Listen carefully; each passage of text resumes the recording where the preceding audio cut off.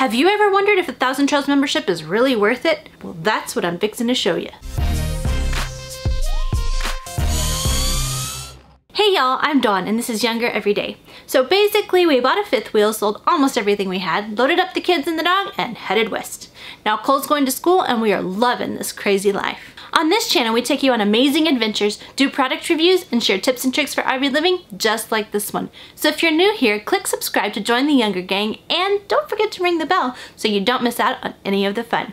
Welcome to Tip Tuesday. Every Tuesday we share new tips and tricks that will help you on your RV adventure. Right now we're in the middle of a series about campground memberships. Last week we talked about Passport America and you can click right up here to see that video.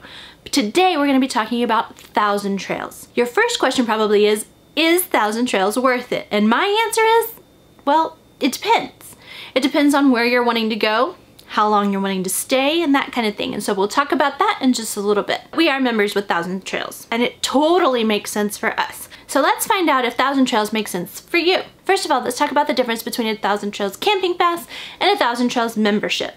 So a 1,000 Trails camping pass is something that you purchase for 1 year. Currently, you can buy a camping pass for $585.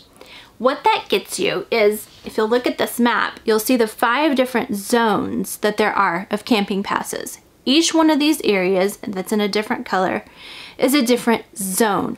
So $585 will get you year-round access for 12 months for one of these zones. Once you've purchased a pass for one of these zones, any additional zones that you would like to go to are $54. So that means it's not $585 per zone. If you know someone who has a 1,000 Trails membership, like us for example, you can actually help them out and get $100 off of your membership by using their code to sign up for your membership. Now with the camping pass, it's 14 days in, 7 days out. What that means is you can stay in a 1,000 Trails park, whether the same one or different ones, for 14 days, and then you have to be completely out of their system for a week. Then you can go back to a 1,000 Trails park. We'll talk about how that works with memberships in just a minute. With the camping pass, you also get to make reservations 60 days in advance. So you can plan out your vacation, your trip, with 60 days notice, so that's pretty nice. But it's even nicer with the membership. Now let's talk about the memberships. The memberships, well, it's a little confusing because there are several different kinds. 1,000 Trails can't seem to decide on the names of them, so they change pretty often, but the most current information that I have as of April 2019 is this: the Ultimate Odyssey, the Elite Connections, and the Elite Basic. So let's talk about those. Both with a camping pass and with a camping membership, there are unlimited stays. Yes, with the camping pass you can stay in 14 days and then have to be out for 7 days, but there's not a limit to the number of nights that you can use. And the same is true with the 1,000 Trails membership. There's no limit to the amount of nights that you get to stay with any of the memberships. So that's the same for everything. As the name would imply, the Elite Basic is the most basic of the memberships. With both the Elite Basic and the Elite Connections, you can stay in the park for 21 days. That means 3 weeks in each park. Now, the beauty of a membership is it's park to park. That means I can stay 21 days here and move immediately to another 1,000 Trails for another 21 days if I want to. It doesn't have to be 21 days, but up to 21 days. That means I don't ever have to pay to stay somewhere as long as there's 1,000 Trails nearby, which is pretty amazing. Now, I ask people over and over just to clarify, are you sure? Because I didn't believe it was true. It sounded too good to be true. But we've been doing this for quite a while now, and let me tell you, it is actually true. We move from park to park, staying 3 weeks here, 2 weeks there, 3 weeks there, and that is actually how it works. You don't have to pay anything. There are a couple of exceptions. We have a big rig, and that requires 50 amp connections if we want to run both air conditioners, which when it's hot, you do. And some of the parks have an upcharge for a 50 campsite. It's something like $2 or $3 a day, depending on the park. And so we've done that. We've paid that extra fee. But as far as just staying at the park in a 30 amp spot or something like that, it is actually, in fact, for real, free. Well, except for the thousands of dollars that you paid for a membership and the hundreds of dollars that you pay each year.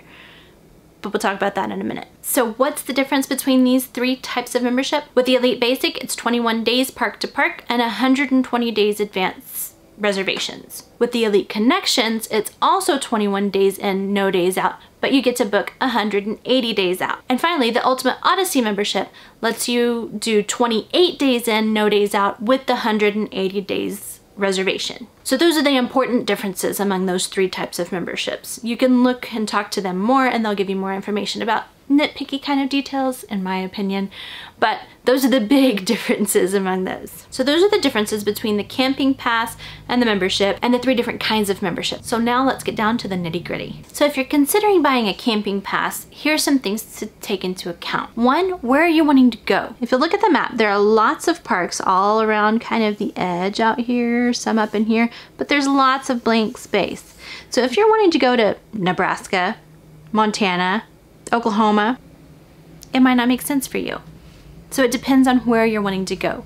It also depends on how long you're wanting to stay. If you're planning on going for a couple nights here and there, probably it's not going to be worth it.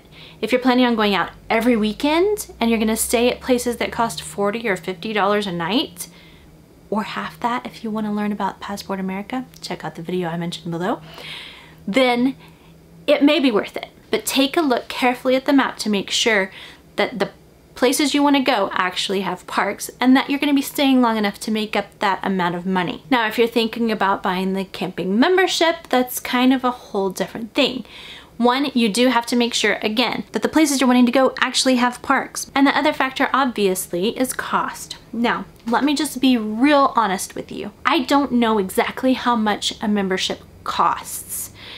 The reason for this is we didn't buy a retail membership, and that's going to be next week's video. So be sure to check that out and I'll tell you how to buy one that's not the retail price. So the reason I don't know about pricing is it's not available on their website. As a matter of fact, this information isn't available on their website either. So to find out the actual pricing, you would have to call them or go to one of the Thousand Trails parks and talk to someone who is in the membership department. So I don't know exactly how much it costs. The number that I've heard thrown around is around $9,000 for a membership. You pay a one-time fee to become a member, and then you pay an amount every year to maintain that membership. So you have to pay that membership at least 1 year, and then every other year that you want to use it, you have to continue to pay. Now that sounds like an exorbitant amount of money, and it is. But if you think about the fact that you don't ever have to pay rent again, the electricity's free, the water's free, you can make that up pretty fast. So for those of us who live full-time in an RV, it definitely makes sense. Like I say, I don't know specific pricing. Don't hold me to that.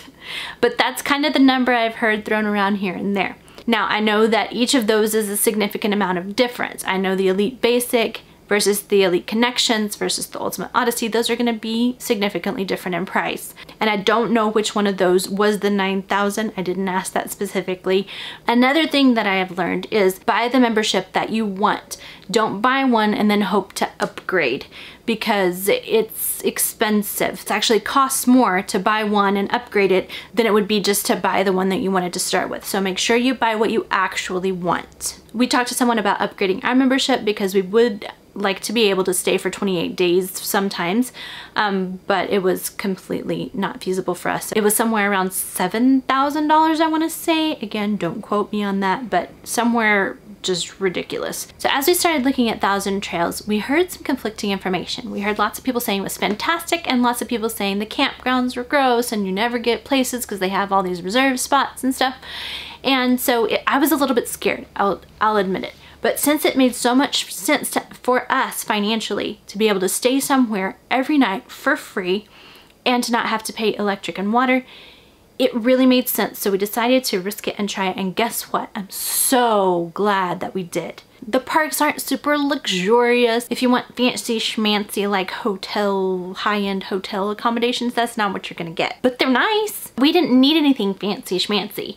We go to the parks, they have places for us to stay, they have nice accommodations, they have good pedestals, good hookups, they have laundry facilities, they have nice bathrooms, they have lodges, For those of you who would like to have a little peace and quiet away from our kids, there's also adult lodges, adult pools a lot of the time. For the kids, it's fantastic. They have lots of stuff planned for the kids to do. Our kids went and played candy bar bingo the other day. There are always lots of kids around, but also they have things like they have a pool. They have volleyball courts, basketball courts. They have mini golf. That's one of my kids' favorite things. Most of these places have all these amenities and they're really fantastic. Our kids love it. We've stayed in about 7 different parks so far and have loved all of them. There's really not one that I wouldn't go back to. Even though they don't have information on their website about their memberships, they do have lots of other things that you can find out on their website. So let's check that out. So let's get on to thousandtrails.com and see what there is. If you click Explore Campgrounds, you can see all these different things that you can look at. Campground search, map search, camping pass zones. Let's start there with the camping pass zones. So there you see 1,000 Trails Camping Pass, 190 plus locations, no nightly fees from $585 a year. If you scroll down here, you can see the 5 different zones. Each of those colors of green is a different zone. And then if you'll look down here, it'll show you the 1,000 Trails collection. Now the 1,000 Trails collection is something that you can purchase in addition to either your camping pass or your membership. It's $214 for the year. One thing you do need to be aware of is that your year starts the day that you buy it, but ends on the day that your camping membership would be renewed. For example, our renewal would be sometime probably in August. So if I bought it today, I would have from today to August, and then I would have to pay another $214 to get it from that August to the next August. If you look down here, you can click on each of the names of the zones. It'll show you by state what campgrounds are in that zone, and you can click through all the different ones. And then here at the end, the Trails collection. One thing that's important to note about the Trails collection is they have these colored dots beside them. Some of them have symbols in them, and it will tell you at the bottom what each of those is about. So the orange means it's a campground, the blue means it's an RV resort. The blue with the AQ, that means age qualified. That means one person in your group has to be 55 or older. And then the green with the $sign means that it's $20 a night in addition to the $214 per year. One important thing to note is with the Trails collection, you can stay in that park for 14 days, but then you have to be out for 7. You can't just go from one Trails collection park to another. You have to be out of the system for 7 days. So be sure to check that out if you're interested in adding about 100 more parks that you're able to go to. So if you decide you want to buy the camping pass, you just click here where it says get started. You put in your email address. This is ours if you ever want to get in contact with us. And then you click buy now. There once again you can see the 5 different zones as well as the campgrounds that are in the Trails collection. So here I'm going to select the Northwest zone and I'll show you $585 here. Right now there's a discount for $86. Then I'm going to add the Southwest zone for another $54. So you see right there, it adds it up. And then if I add the Trails collection, with the discount they have for the spring, it comes to $767. And then you can choose to either pay it all now or pay it out with a commitment for 2 years. If you want to learn more about the campsites, you can go here to Explore Campgrounds. The way that you would do that is you would choose what kind of camping site. For us, RV sites are what's most important. I'm just going to leave it on Alabama. Here you can pick a region. Our choices are North Alabama or all regions for this one. Then you can go over here to amenities. I'm just going to click some. Wi-Fi is always important, right? And for us, we would have to have pets welcome. So let's search campgrounds. So here's the one that they have that meets those requirements. I'm going to explore and reserve. Here it will give me all the information about that campground. Just a nice little summary here, a map of where it is here at the bottom. Then right here I can see all of the amenities. I can click through here to see the photos, click here for larger photos of that park just to get an idea of what it's like. Looks pretty nice. Over here you can see all the different tabs related to this particular park. One really important one is the policies. You can see times for check-in, for check-out. At most of the parks, they're going to tell you that they're going to check for ID, insurance, registration. They don't always, but be sure to have that with you, as well as your membership card. Then for example, right here, it shows what you need to do if you're going to be coming in late. So that just tells you about this park. If you know the campground name, you can search here, or if you want to search a specific zone, you can click here. My favorite way to search for the parks is with the map search. So you just click right there. It shows you all the different ones in a map format. Let's say I wanted to go to Texas, which is where we're from. I just zoom in right there, and then I could see the different campgrounds that there are in Texas. The blue ones are Encore properties. The green ones are Thousand Trails. With the Encore, you would get a 10 to 20% off discount. Thousand Trails and Encore, I believe, are owned by the same company. If I want to go to Lake Texoma, one that we've been to before, which is Bridgeport, Bay Landing in Bridgeport, then you would see the same information that we had before. A nice little overview. Then if I decided I wanted to go with that one, it'd be book reservation. Then you put all your information in here. You choose what kind of campsite, you put your payment information. For those of us who have the membership or the camping pass, the payment information is just, it says $0. Here you can click on the online directory and it just gives you a quick overview of each state and all of the ones that there are in this state. It does include both the Thousand Trails and Encore properties in that list, so make sure that you know which ones that you're able to go to. So that's what you can learn from their website. Lots of good information there. So I hope this helps you out. If you have any other questions, let us know in the comments below and we'll do our best to answer that. Also, if you're a Thousand Trails member and have anything else to add, we'd love to hear from you in the comments as well. I hope you'll check out some of our other videos right over there. As a matter of fact, click right up here to find out how to get a Thousand Trails membership so much cheaper. Don't forget to hit subscribe and join the Younger Gang so you can be a part of this awesome community. So taking a huge risk and it thankfully paying off with Thousand Trails is just another way we're living younger every day. Thank you so much for watching and we'll see you in the next one.